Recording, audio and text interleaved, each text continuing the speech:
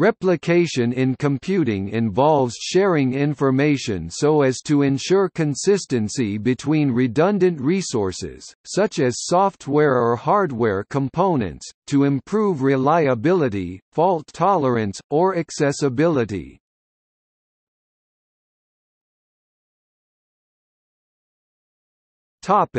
Terminology.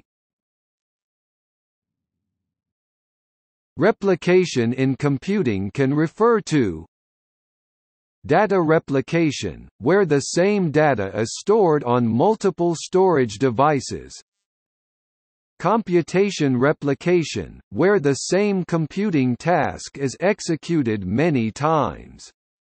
Computational tasks may be replicated in space, where tasks are executed on separate devices.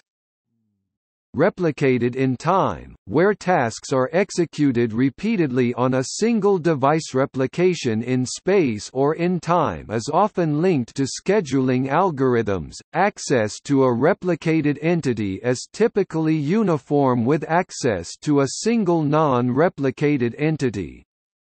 The replication itself should be transparent to an external user. In a failure scenario, a failover of replicas should be hidden as much as possible with respect to quality of service (QoS). Computer scientists further describe replication as being either active replication, which is performed by processing the same request at every replica, passive replication, which involves processing every request on a single replica and transferring the result to the other replicas. When one master replica is designated to process all the requests, the system is using a primary backup or master-slave scheme, which is predominant in high-availability clusters. In comparison, if any replica can process a request and distribute a new state, the system is using a multi-primary or multi-master scheme. In the latter case, some form of distributed concurrency control must be used, such as a distributed lock manager.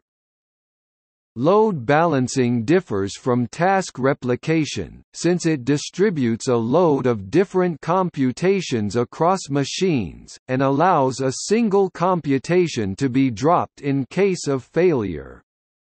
Load balancing, however, sometimes uses data replication, especially multi-master replication, internally, to distribute its data among machines. Backup differs from replication in that the saved copy of data remains unchanged for a long period of time. Replicas, on the other hand, undergo frequent updates and quickly lose any historical state. Replication is one of the oldest and most important topics in the overall area of distributed systems. Data replication and computation replication both require processes to handle incoming events. Processes for data replication are passive and operate only to maintain the stored data, reply to read requests and apply updates. Computation replication is usually performed to provide fault tolerance, and take over an operation if one component fails. In both cases, the underlying needs are to ensure that the replicas see the same events in equivalent orders, so that they stay in consistent states and any replica can respond to queries.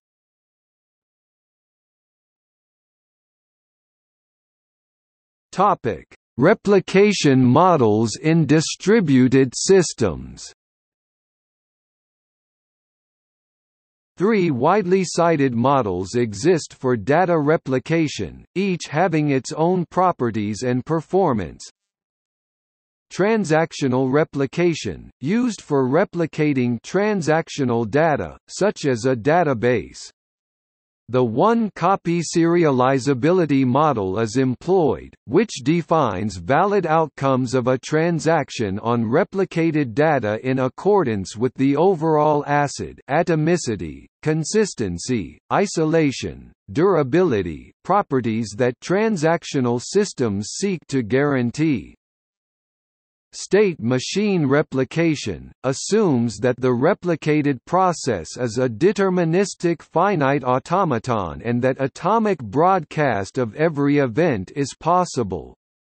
It is based on distributed consensus and has a great deal in common with the transactional replication model. This is sometimes mistakenly used as a synonym of active replication. State-machine replication is usually implemented by a replicated log consisting of multiple subsequent rounds of the Paxos algorithm. This was popularized by Google's Chubby system, and is the core behind the open-source Keyspace data store. Virtual synchrony involves a group of processes which cooperate to replicate in-memory data or to coordinate actions. The model defines a distributed entity called a process group. A process can join a group and is provided with a checkpoint containing the current state of the data replicated by group members. Processes can then send multicasts to the group and will see incoming multicasts in the identical order. Membership changes are handled as a special multicast that delivers a new membership view to the processes in the group.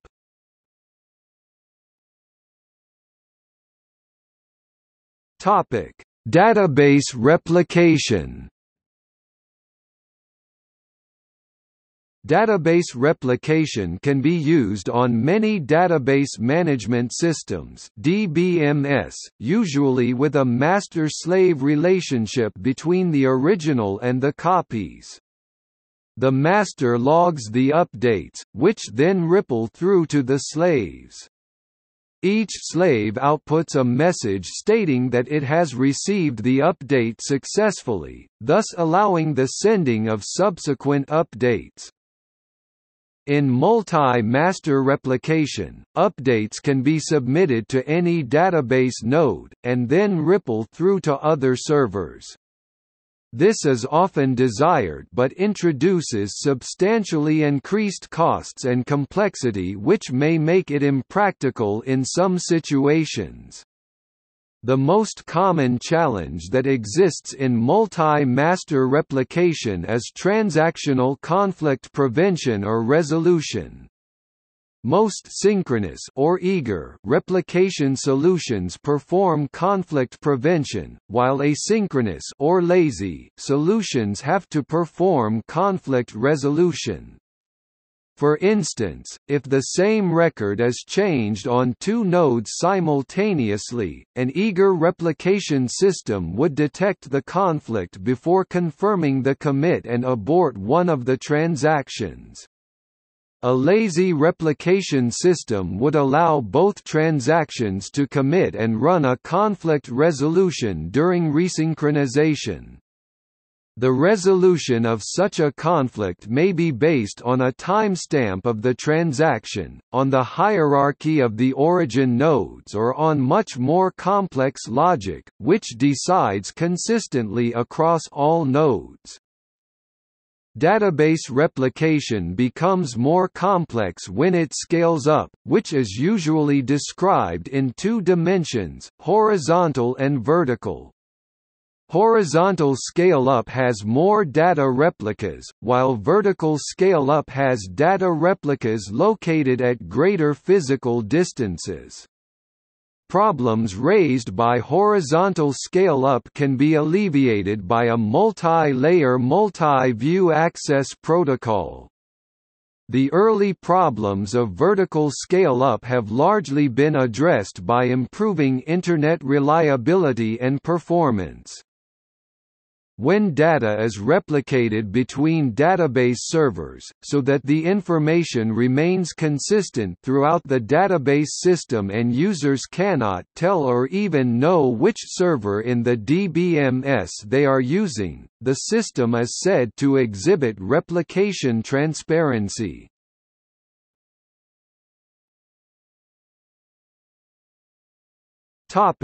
Disk storage replication. Active real-time storage replication is usually implemented by distributing updates of a block device to several physical hard disks. This way, any file system supported by the operating system can be replicated without modification, as the file system code works on a level above the block device driver layer. It is implemented either in hardware, in a disk array controller, or in software, in a device driver.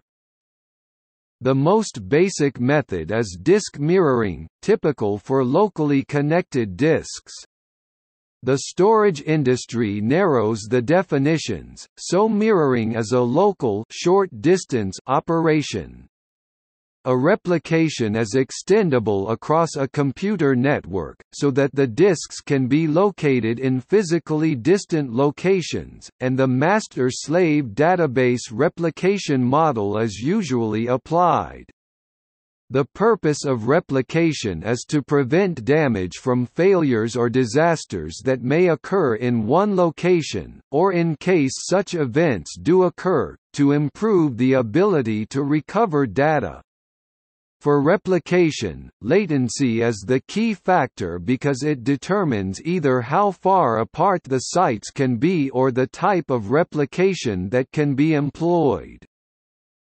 The main characteristic of such cross-site replication is how write operations are handled, through either synchronous or asynchronous replication. The main difference is that synchronous replication needs to wait for the destination server in any write operation. Synchronous replication guarantees zero data loss by the means of atomic write operations, where the write operation is not considered complete until acknowledged by both the local and remote storage. Most applications wait for a write transaction to complete before proceeding with further work, hence overall performance decreases considerably. Inherently, performance drops proportionally to distance, as minimum latency is dictated by the speed of light. For 10 km distance, the fastest possible round-trip takes 67 microseconds, whereas an entire local cached write completes in about 10 to 20 microseconds. In asynchronous replication, the write operation is considered complete as soon as local storage acknowledges it. Remote storage is updated with a small lag. Performance is greatly increased, but in case of a local storage failure, the remote storage is not guaranteed to have the current copy of data. The most recent data may be lost. Semi-synchronous replication typically considers a write operation complete when acknowledged by local storage and received or logged by the remote server. The actual remote write is performed asynchronously, resulting in better performance, but remote storage will lag behind the local storage, so that there is no guarantee of durability, i.e., seamless transparency. In the case of local storage failure, point-in-time replication produces periodic snapshots which are replicated instead of primary storage. This is intended to replicate only the changed data instead of the entire volume. As less information is replicated using this method, replication can occur over less expensive bandwidth links such as ISCSI or T1 instead of fiber optic lines.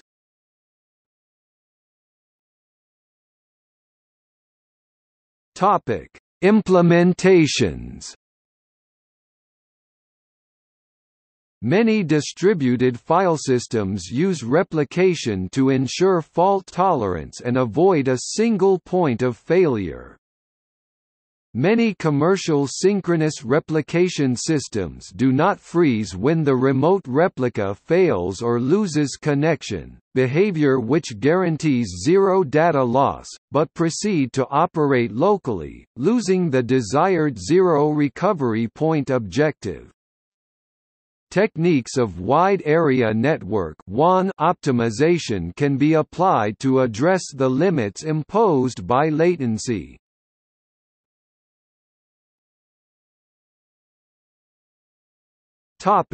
File-based replication. File-based replication conducts data replication at the logical level, i.e., individual data files, rather than at the storage block level. There are many different ways of performing this, which almost exclusively rely on software.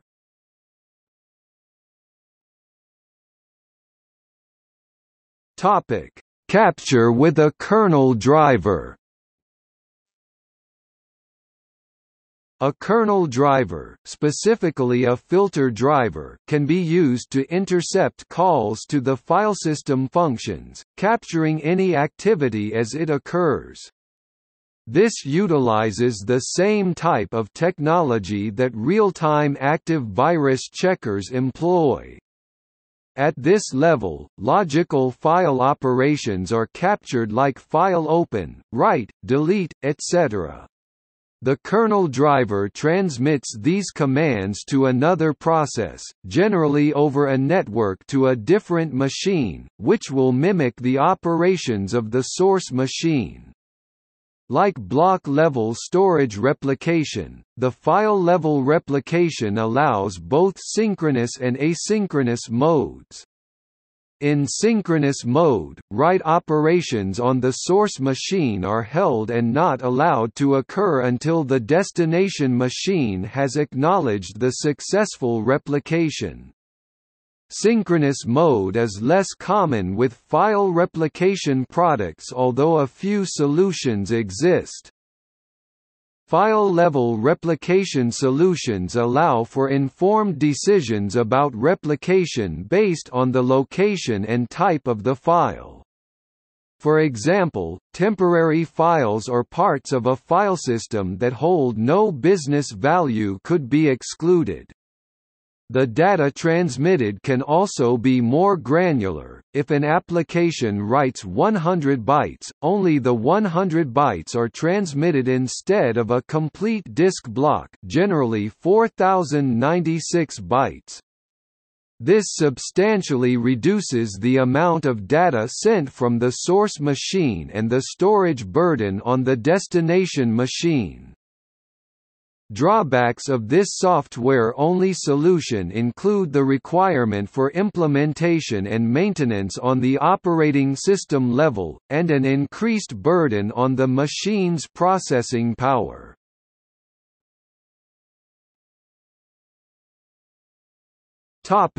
File system journal replication. Similarly to database transaction logs, many file systems have the ability to journal their activity. The journal can be sent to another machine, either periodically or in real time by streaming. On the replica side, the journal can be used to play back file system modifications.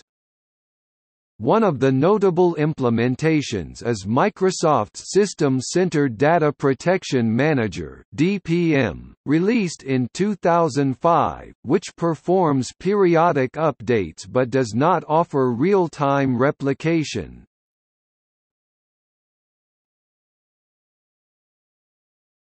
Topic: Batch replication. This is the process of comparing the source and destination file systems and ensuring that the destination matches the source. The key benefit is that such solutions are generally free or inexpensive. The downside is that the process of synchronizing them is quite system-intensive, and consequently this process generally runs infrequently. One of the notable implementations is RSYNC.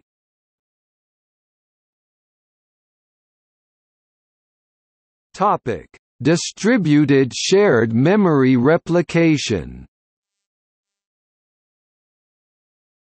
Another example of using replication appears in distributed shared memory systems, where many nodes of the system share the same page of memory.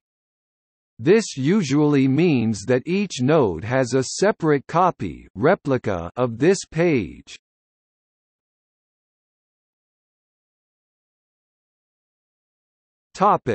Primary backup and multi-primary replication. Many classical approaches to replication are based on a primary backup model where one device or process has unilateral control over one or more other processes or devices. For example, the primary might perform some computation, streaming a log of updates to a backup standby process, which can then take over if the primary fails.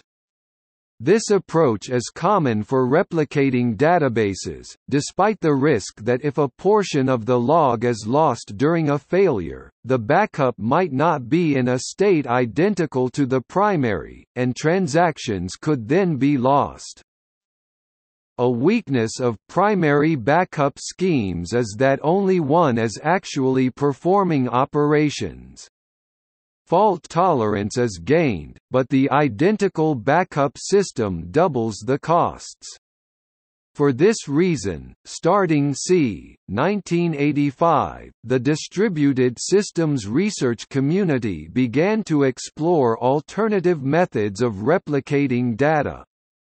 An outgrowth of this work was the emergence of schemes in which a group of replicas could cooperate, with each process acting as a backup while also handling a share of the workload.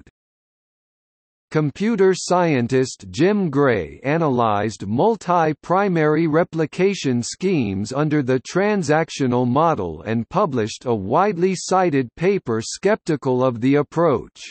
The Dangers of Replication and a Solution. He argued that unless the data splits in some natural way so that the database can be treated as n disjoint sub-databases, concurrency control conflicts will result in seriously degraded performance and the group of replicas will probably slow as a function of n. Gray suggested that the most common approaches are likely to result in degradation that scales as O(n cubed). His solution, which is to partition the data, is only viable in situations where data actually has a natural partitioning key.